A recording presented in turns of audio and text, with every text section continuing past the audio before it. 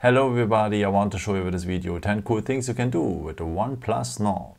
So the first thing I want to show you is a nice tool for the fingerprint sensor, because if you hold the fingerprint sensor longer, you have a quick panel here to choose some stuff like apps or some stuff for the calendar, some notes and so on.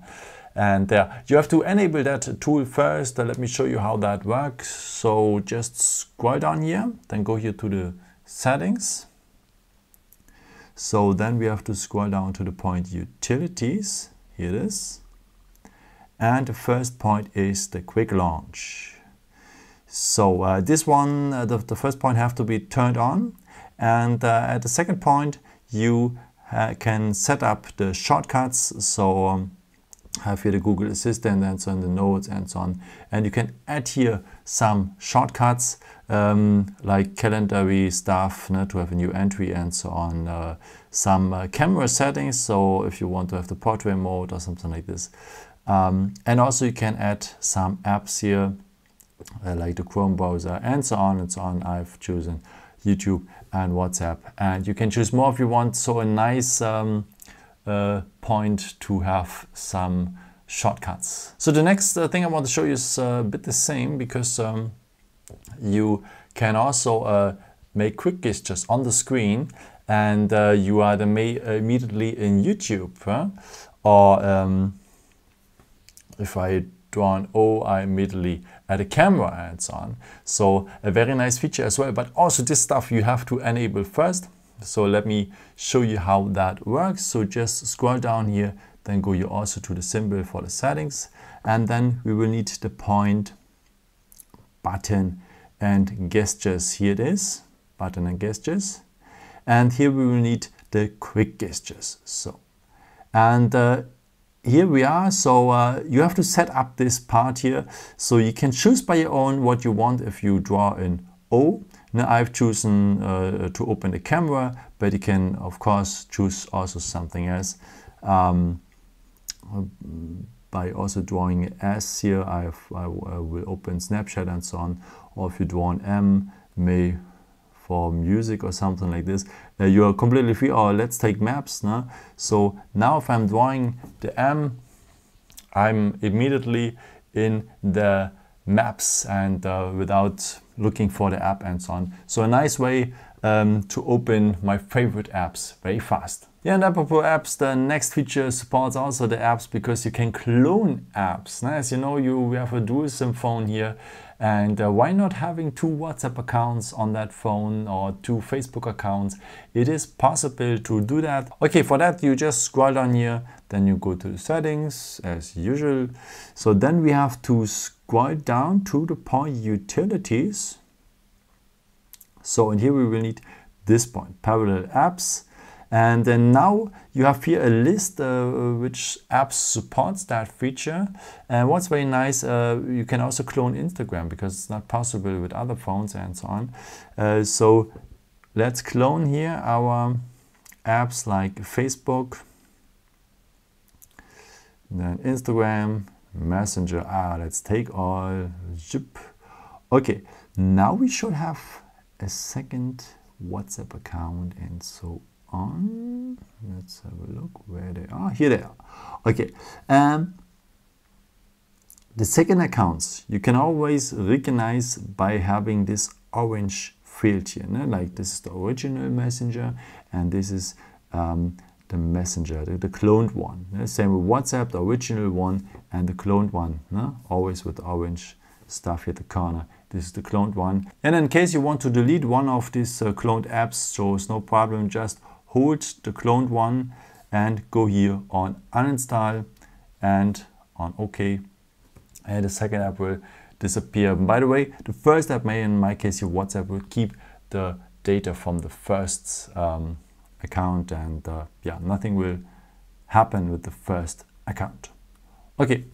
Let's go to the next point. It's the quick cam, because you can launch the camera very quickly by double tapping the power button, and you are immediately at the camera. You don't have to look for the camera app and so on. So let me show you one more time. Double tap the power button and you are immediately at the camera. And what is very nice, also if your phone is made on standby, Now, if you just double tap the power button, you are as well in the camera and you don't lose time to miss a great picture. And let's have also a look here about the cameras, because as you know, you have many cams in that phone, and you can work with these cameras as well. So this is the basic cam here, the one in the middle. And if you go here on the big three, you will zoom in automatically, without making this one and so on. Of course, you can do also like this, but this is not necessary. You can zoom in very fast, and one cam is also wide angle cam. So if you're very close to an object and cannot have all on the picture, you can just go in on the threes and then you have a much more range for the phone, for the cam, so for the picture. And yeah, so a good opportunities to have this cam is if you want to make pictures of a group, or if you're very close to a large object, then you can have it maybe completely on the picture. So this is the main cam. By the way, the main cam is the most powerful one, so it has the most megapixels and so on. So if you want to have the best quality, choose always the main cam. So, and then we have a macro mode as well, because if you are very close to an object, you can see that the zoom doesn't work really, but there is the macro cam. If you enable that feature here, now the pictures are more clear, as you can see. If you're closer, let me off the macro cam. As you can see, it's a bit, but if you enable the macro cam, it's much more clear. Also a nice feature if you're very close to an object, and it's like a magnification a bit.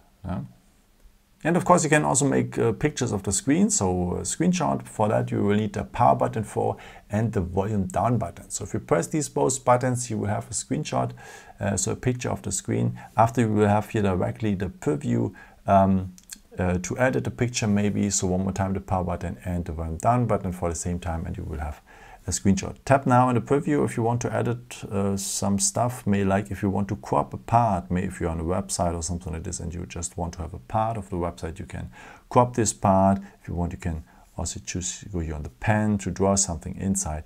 Everything is possible, and after you can share directly your edited part or save it to your gallery. So there's a second way to take a screenshot, but by the way, this you have to enable that first. But let me show you what it is. If you swipe 3 fingers down the screen, you can have a screenshot as well. So very nice. One more time, just swipe 3 fingers down the screen, and you will have a screenshot as well. But as I said, this feature you have to enable. For that, I think you imagine already. Go to the settings. Here's a simple for the settings. So then we need the point. Button and gestures here. Tap it, and now we will need the quick gestures. So the first point here is the 3 finger screenshot. It has to be marked blue to be turned on, like in my case. Yeah, and of course you can also make a video of the screen, so you can record your actions here. For that we will need the screen recorder. Scroll down a second time, and we will have here at the shortcuts a second page. And here we will have a screen recorder tool, so tap it. And now we have here the little screen recorder, and if you tap now on the red button here, our screen recording has started, and will record your action you are doing for games and so on and so on. And the tool becomes invisible here. You just have to tap on the invisible tool to have it back. To pause maybe the video or to stop the video. So let us stop it maybe. And then after, you can share it directly, maybe WhatsApp or Messenger and so on. And what's also very nice, we have here also a symbol for the settings, and you can change the resolution if you want. Maybe if you want to take a longer video, then it is better to choose a lower resolution, because it will save a lot of memory. Think about the limited storage and so on. And yeah, also the refreshing rate for the number here of frames and so on. Also important, 60 frames per second is very nice, but 30 frames per second as well. Okay, yeah, and also the audio sources may be interesting here, because if you want to use the internal storage, internal audio, or the microphone audio and so on. Okay, and if you want to stop, or if you want to remove this little tool, you just go here on the X and the screen recording tool is removed, So, and if you want to have it back, just scroll down a second time, and you can have it back always here at the shortcuts. So let's come to the next point, because the phone have a blue light filter included, which one reduce the stress for your eyes if you're watching your smartphones, especially at the night. So let me show you what I mean. So just scroll down here, scroll down a second time, and it's called night mode here at OnePlus. And if you are tapping it, you see that the color of the screen is changing slowly into a warmer one and so on. And you can set this up, by the way, if you're going here on the symbol for the settings and go here on display, and here we have the night mode. And here you can change the color temperature and so on, because more warmer temperature supports your eyes and so on, and reduce the eye strain and so on. So and at the night mode, what's very nice also, I would recommend you at the night mode that you make the screen a bit darker, because it disturbs your eyes also, especially if everything surround you is dark and the screen is so bright, you know what I mean. So choose a lower brightness, and yeah, so you can turn on the night mode, by the way, also automatically. May it recognize by the time the sunset and the sunrise. So, and at the sunset it will turn off automatically, turn on automatically, and at the sunrise it will turn off automatically. So a very nice mode. So I would recommend to on it and turn it on automatically, so it will support your eyes, and may you will sleep better after. You should really try this. In case you read a lot on your smartphone, may like ebooks and so on, so you can add also a nice feature. Scroll down a second time, and on the second page we have also here a nice blue light filter, the reading mode. Now if you enable it, it will ask you for the chromatic or the mono effect. I would recommend you the chromatic effect. And then it reduces also the blue light and so on, and it's much more comfortable now to read something. And what is very nice, if you go here to the settings and go to display, then we will have here also the reading mode, and the little fly wants to read here as well. So you can add some apps that the reading mode is turning on automatically. Maybe if you have an ebook app or a magazine app and so on, you can add this feature as well, and it will protect your eyes. So a very nice feature. But to continue, let me off it, because we will not read something now. Yeah, the next feature is about to off the phone automatically, because to be honest, we don't need our smartphones if we are sleeping, and we can set it up that the phone will turn off automatically at a specific time. So, and that saves energy, by the way. Okay, let me show you how that works. So just go here to the settings, then go to the point utilities, and then we will need here this point scheduled power on off. So, and here you can schedule the power on time, but more important, you can schedule here the power off time. If you turn it on, you can choose the time when the phone has to, so should turn off automatically. And by the way, you can turn it on after again if you want, if you need it, don't worry, but it is just that you don't forget it and so on, that you will save energy at this moment, and your phone will not disturb your sleep and so on.